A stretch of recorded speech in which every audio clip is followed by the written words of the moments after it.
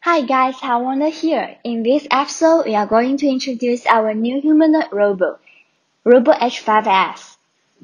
There are the wireless communication module in the head and the lithium battery in the chest. All the parts are aluminum alloy brackets. The servo is Humanoid high voltage bus servo.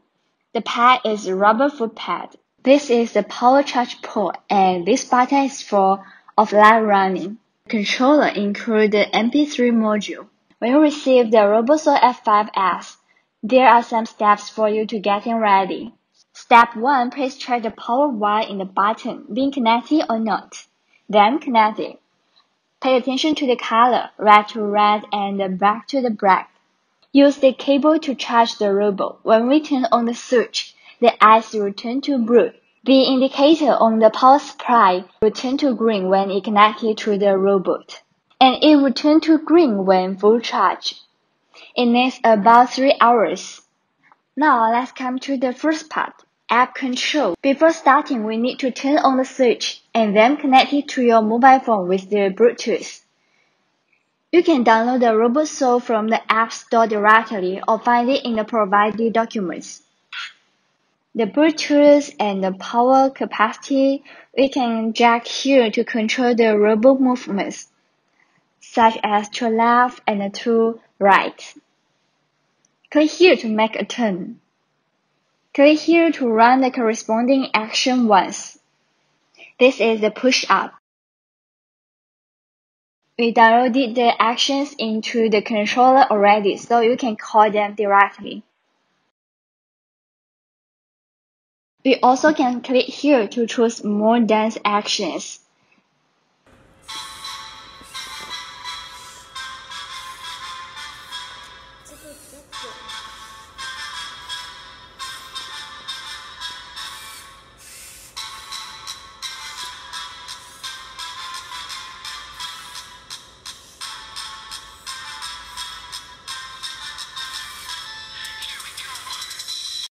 And this is the settings.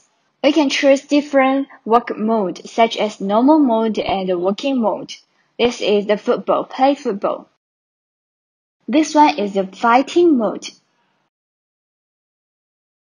And we can click here to ask the RoboSoul to stand up. For the custom button, you can add your programming action groups into the mobile phone app. Let's come to the next part, the PC software. For the PC software, please find it in our provided document and click to download. Before open the PC software, we need to use the USB cable to connect it to the RoboSoul. When you connect it, the eyes will turn to green. Let's come to have a see of the interface. Drag here to adjust the servo position. You can see there are many bolts on the humanoid robot.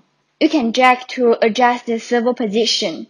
They have the corresponding position in the RoboSoul. Drag here to adjust the servo deviation, and the ID number is the servo number. It's very easy and clear for you to check which servo you want to move on the RoboSoul. This is the index. There are the data of each servo, such as the duration time. You can set it.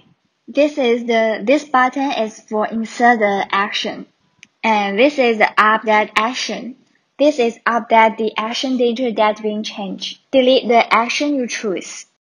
For this button, we can click to open the action group file we provided, and save the action file or integrate the action file. Click here to run the action once, and click here to loop the action you choose. Then, please don't forget to save the latest action group into the file in the computer. Reset all the servo to middle position. When you program an action group, you can choose the number. And then, don't forget to click here to download the latest action group into the robot.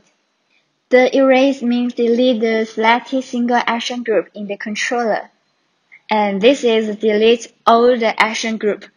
This one click to run the action group once, such as the number 9.